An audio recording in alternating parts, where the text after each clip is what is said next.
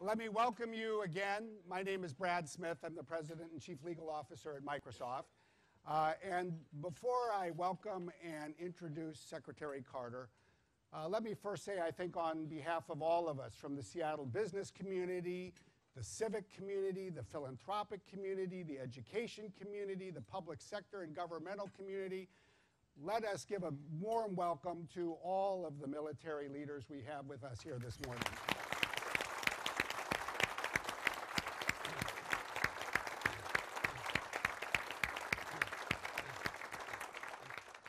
It is such a delight to have all of you with us, in particular those of you who have important leadership roles at the bases here in the region. We know that your service and your leadership is not only vital for the nation, but it's important for our state. And so one of the ideas we had in bringing the Secretary here was an opportunity to get us all together so we'd have more of an opportunity to meet. So I think we're making some good progress on that, which is terrific. But of course, the main attraction is the 25th Secretary of Defense, Ashton Carter. It is a slight exaggeration to say that he has more degrees than the first 24 Secretaries of Defense put together, but it's only a slight exaggeration. When he was an undergraduate at Yale, he managed to major in both physics and medieval history. I don't know how much those two intersected, but they're two really interesting disciplines, and he went on from that to being a Rhodes Scholar, studying theoretical physics at Oxford. He's had a distinguished career in so many respects. He's an individual who has been an academic leader at both the Kennedy School at Harvard on the East Coast and the Hoover Institution at Stanford on the West Coast. He has published 11 books and over 100 articles, and he has been connected in a variety of ways with the Department of Defense throughout his career. From 1993 to 1996, he served as an Assistant Secretary of Defense, where he had important responsibilities for our strategic and defense policy issues. Then he rejoined the Department of Defense in 2009. He was first an undersecretary, then he served as deputy secretary, really the COO for the entire department and the 3 million members of our military, and since 2013 he has been the 25th Secretary of Defense. He's going to share some opening remarks. We'll have a Q&A. We'll open it up to questions. Please join me in welcoming Secretary Carter. Thanks, Brad. Appreciate it.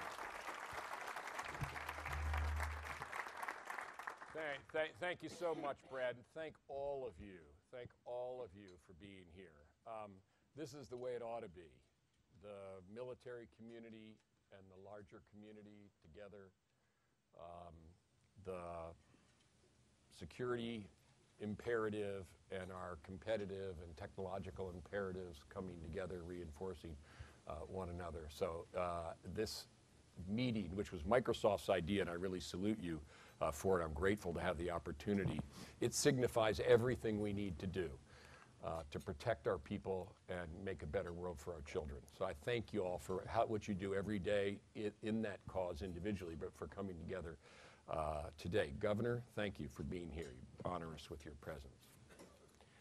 And for what I call our folks, our family, everybody just looking out here at our guys in uniform, I just have to say that people say, what's it like to be Secretary of Defense? You know, you have all these burdens, you have all these responsibilities. I said, you know, look how proud I can be of these people. I'm so proud to be the Secretary of Defense for our military.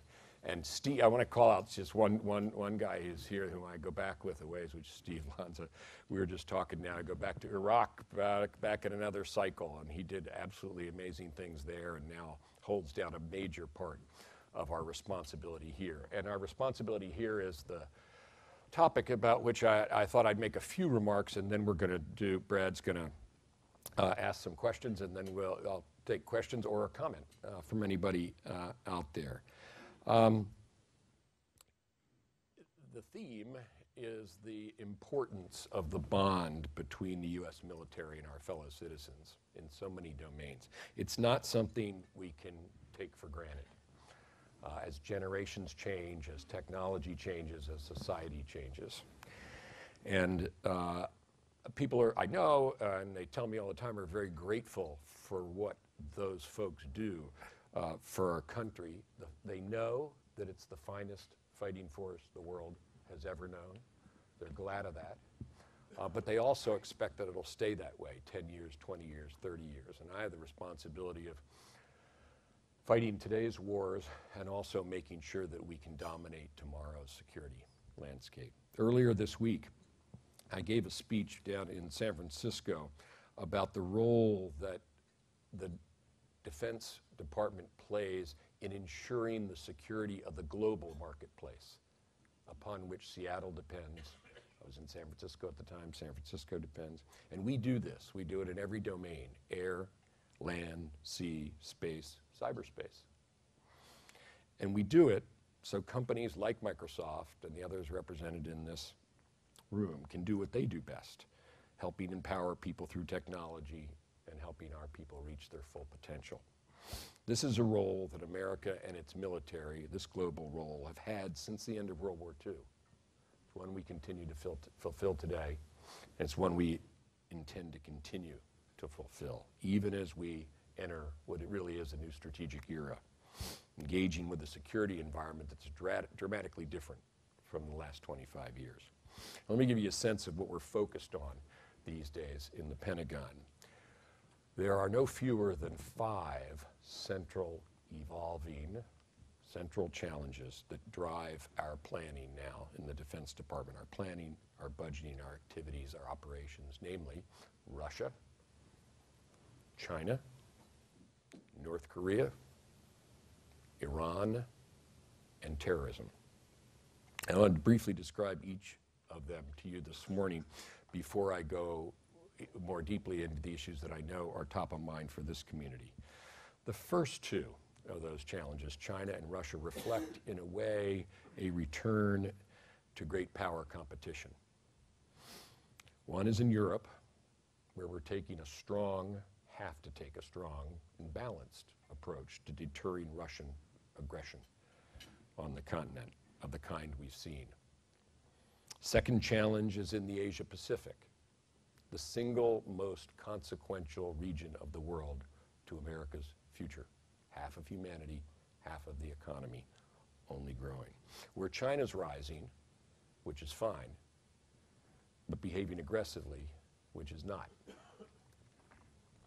Meanwhile, 2 other long-standing challenges pose threats to specific regions. North Korea is one, and that's why our forces, and we never take our eye off of this, our forces on the Korean Peninsula remain ready, as their slogan goes, to fight tonight. Not something we want to do, but something we're ready to do. And the other is Iran, because while the nuclear accord is a good deal in preventing Iran from getting a nuclear weapon, we must still deter Iranian aggression and check Iranian malign influence in the region and protect allies and friends, including especially Israel. The 5th challenge, very different from the 4 and critically important, is our ongoing fight against terrorism, especially ISIL, which must be and will be dealt a lasting defeat. Most immediately, in its parent tumor in Iraq and Syria, where we're accelerating our campaign in every dimension, including cyber, by the way, as well as where ISIL is metastasizing around the world. We're doing it in North Africa. We're also doing that in Afghanistan, where we continue to stand with the Afghan government and people to counter ISIL and Al-Qaeda. And at the same time, all the while, we're continuing to work with other government agencies on protecting our homeland and protecting our people here. We don't have the luxury of choosing among these 5 challenges. We have to deal with them all. But we do have the ability to set a course for the future. A future that's uncertain, but that'll certainly be competitive and demanding of America's leadership our values, our military edge. The forces and capabilities we have based here in the Pacific Northwest are and continue to be a critical part of that. The ships and submarines that patrol the seas, ensure the free flow of commerce, to the cyber mission forces that help protect and defend networks online, and the troops and airmen who are building and strengthening our relationship with our many friends and allies in the Asia Pacific. Our military is the greatest first and foremost because of the people represented here and the people they lead. That's why we have all the friends and allies around the world, and our antagonists don't. People like to work with our folks. They like to work with American soldiers. They conduct themselves decently. They're competent. They like working with them. And they like the values that America stands for. That's attractive. And those people and those values are two of the things that make our military the greatest. But the third is, and has been for decades and decades, technology. The strength of our connection to technology and innovation. And we need to innovate. We need to do it together for the future, because that's the way to make sure that we have the finest fighting force in the world tomorrow, 10 years from now, 20 years from now, 30 years from now. So one of my core goals as Secretary of Defense has been to build and to rebuild bridges between the Pentagon and communities like Seattle and San Francisco and Boston and many others, all places where companies like yours, ones represented in this room, continue to thrive and innovate and benefit our society and our security. And I'm going to be actually visiting some of them while I'm out here. I visited some yesterday. I'm especially grateful to Microsoft for building that bridge from the other direction. From your public service sabbatical, this is a big deal, by the way, public service sabbatical program, I encourage others to do the same thing. High-level engagement between DoD leaders and your CEO, Satya Nadella, which I'm very grateful for. And now here today through connections at the community level. We need partners like Microsoft and the others in this room, because I always tell people we don't build anything in the Pentagon. That's not the American way. Soviet Union tried that, didn't work out very well for them. We have the best technology because we have a connection to the most innovative technology community in the world. That's why. And that's been true for decades, and it's still true, but the context is changing. When I began my career in this business, most technology of consequence came from America. And much of that from the government. Now, American technology is still strong, and the government investment, $72 billion a year in our case this coming year, is still strong, but there's no question the global technology base is commercialized and globalized compared to when I started out. That's a very different environment within which we have to keep an innovative defense. So to make sure that our military stays the best in a changing and competitive world, we're investing aggressively in innovation, from everything undersea drones, cybersecurity, missiles that can fly 5 times the speed of sound, things we don't talk about because we want them to be surprising to anybody who tries anything with us. We're doing a lot. One important place we're investing is cybersecurity. Like so many businesses here, we in the Defense Department rely abjectly on network security. None of our stuff works. The planes, ships, tanks, soldiers, and everything, they need the network to be effective. So defending our networks and our weapon systems is job one for me in the cyber area. They're no good if they've been hacked. And here, I have to say Microsoft has been a great partner to DoD. We're making a department-wide transition over the next year to the much more secure Windows 10 operating system. This is a big deal. It's unprecedented for both DoD and I believe for Microsoft as well. It means that 4 million desktops, laptops, and tablets will be better equipped inherently to defend themselves against cyber threats. And I'm looking forward later today to seeing how Microsoft is pushing the envelope in cyber defenses when I visit its new Cybersecurity Operations Center later today. As DoD makes these investments, we're also doing more to connect with America's innovative business and technology community. For example, last year I opened a defense innovation hub in Silicon Valley, and plan to do more, by the way, to explore ways we can better partner with companies here on the West Coast, essentially an outpost of the Pentagon on the West Coast. There's also our new Defense Digital Service, which brings coders in for what we call a tour of duty.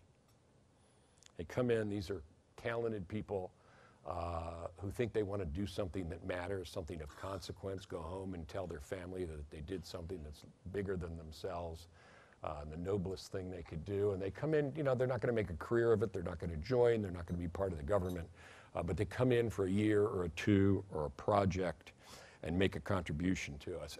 And the leader of the Defense Digital, so Chris, where are you? Right over here. That's Chris Lynch over there, is my head of the Defense Digital Service. I brought him with me. He's been a serial entrepreneur in the tech world, living in Seattle, actually, for a time, even spent some time at Microsoft. And since Chris has been with us, he and his team have solved some really important problems for us. I'll give you just one example of one thing they dived in and took on, and that is improving data sharing between DoD and the VA to make sure our veterans get access to their benefits.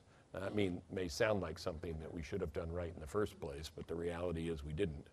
And Chris and his team came in there, cracked people, turned the whole thing around in a few weeks.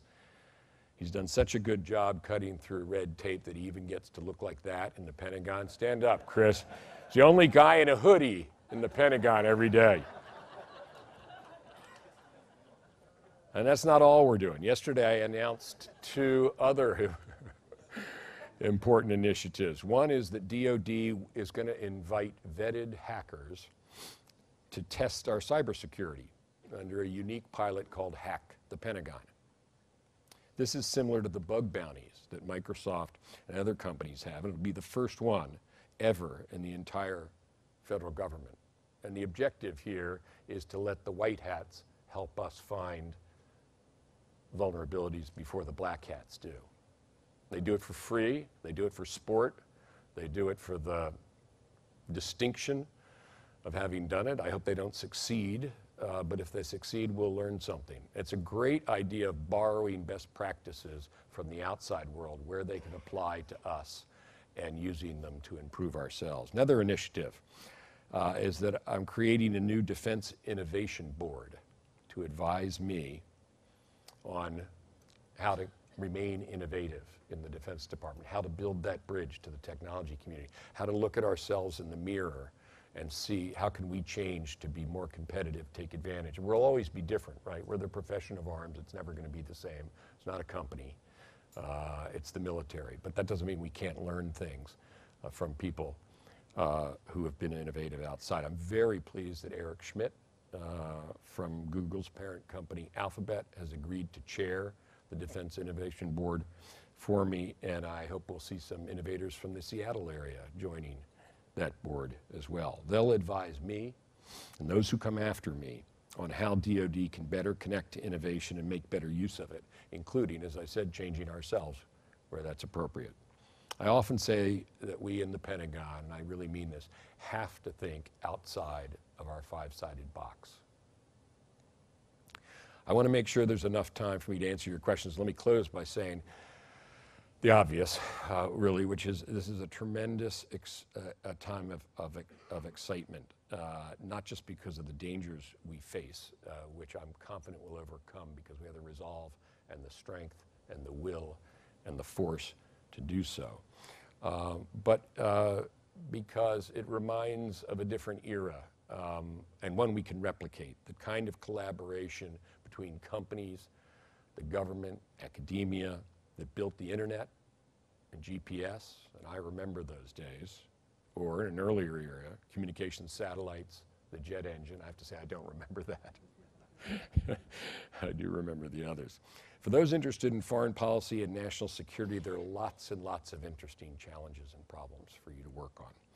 And it's also true for those interested in technology. The intersection of the two is an opportunity-rich environment for the innovative mind. These issues matter. It's not a game.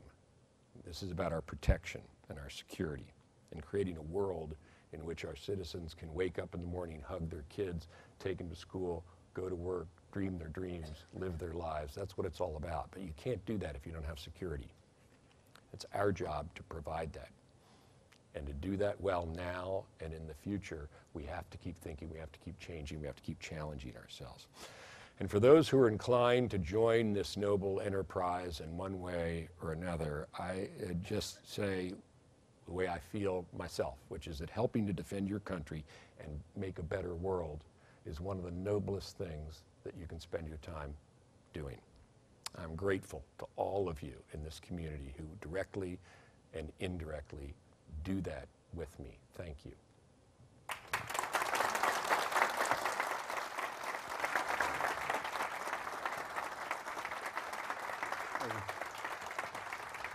Sit over here.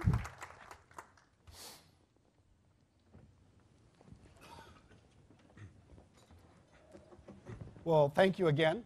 Let me kick it off. You've spent the last 2 days in San Francisco and Silicon Valley talking there with folks as you are this morning and today with us here about some of these issues. What kind of reception are you getting? What are you hearing from companies and individuals as you raise these issues? Generally very receptive, and here's the reason. People in the innovative sector are there for a reason. They like to do things of consequence. They want to make a difference. They want to do things that matter. And if you can acquaint them with the problems that we face, they recognize these things matter. And that's a huge magnet. The mission all by itself is a big magnet. Now, at the same time, they will represent to me some of the obstacles that I'm intent upon eliminating. And you know what they are. It can be difficult to work with the government as a company because we can be clunky and we can be bureaucratic and so forth, and we need to get better at that. We have the whole Snowden overhang, no question about it. And we have issues where the business interests need to be taken into account as we make our foreign policy decisions and so forth. And my view is we need to have that dialogue because it's the unity that makes the country stronger. So to me, it's entirely a two-way street. And I don't try to tell people what the solutions are. These are things that we need to figure out together. We need to innovate together for the future. And I find that the idea of partnership and a true two-way street is very attractive to innovative people. I was struck when Satya and I had the chance to talk with you in January, and you put all of this in the context of the way the relationship and dialogue between the military and the American public has sort of changed over time, over the course of decades. Could you share a little bit of that? Yeah, I think it has changed, and that's why having the community and our community, our military community together as they are in this room is so important. We have to recognize, and I certainly recognize, that 2 generations ago, everybody had fought in World War II. Everybody had some acquaintance, some connection. And then there was a generation where everybody had a dad or had an uncle or something, and they had some way of connecting in a human way to the mission. And it was a reflex of the technology community. The way I was brought up by the people who are a generation leaders in physics, a generation older than me, had all been, some of them have been part of the older ones have been part of the Manhattan Project and the Cold War, and they all knew, they'd all worked with the government. They knew the importance of innovation, so it was kind of in the blood, and they inculcated in me the idea that with your knowledge comes an obligation to contribute, and that was a little spark that got me into the thing in the first place. Well, we just have to recognize that those conditions aren't the same. now, and so we have to reach out more. That's why I'm so intent when it comes to recruiting new people, that we are able to reach into all parts of the population. That people say, why do you want to have women who are qualified, women who qualified meet standards? I just want to have the other half of the population available to me. And it doesn't stop there. We don't recruit effectively in all the regions of the country equally. We know that. We're trying to do that better. It's an all-volunteer force. So, and we get to pick the best. But the reality is that most young Americans don't meet our qualifications. And so we have to be able to pick and choose, and we have to reach into the whole qualified pool in order to get the very best. Then you have to retain people. And people have choices in today's world. It's not the old world. People don't think about their lives the same way, where you get on the escalator and wait for it to go up. They want to go around in a jungle gym and get up by getting around. And you have to take that into account. Generations change. Kids are different from me, and I have to understand that, and our leaders need to understand they're going to be different, and we need to understand where they're coming from. So the whole, and I talked about globalization, commercialization, the climate's changed. To me, that doesn't mean we can't have as strong a bond. We're just going to do it in a different way. And but it's very important that we keep reaching out to our society, to our young people generationally, and here to the technology community. And I'm so grateful for communities like the greater Seattle area and the whole state, Governor, for the gracious way in which our people are treated and hosted. It's a wonderful, it's a great part. It's the way it ought to be. These are relatively early days for your initiatives, bringing more young people in different kinds of ways, projects, as you said. What are you learning? What are you finding? What is the reaction of young people as they come in? The first is, show me a way I can do this, that I can give this a try. And, that's the mentality of young people now. Give it a try. I'm not going to sign up to Ford Motor or sign up, I'll give it a try. So letting people give it a try is really important. And once they do that and they feel the gravity of it, and you get to go home and you tell your spouse, you get to tell your kids, you get to tell your parents, that's what I did all day. That's really attractive. So if we can catch them, if we can just get them for a little while, give us a try. And then, we have to bend over backwards to look like an appealing place to work. Otherwise, people think we're an old institution, right? We've been around for 270 odd years or something. And people want to be part of something new. Well, there's a lot of what we do that is new, that's exciting, that's novel, and so forth. And you got to ignite that spark, and then the flame goes. Now you say, what are we doing? I'm not done yet. We're going to keep trying.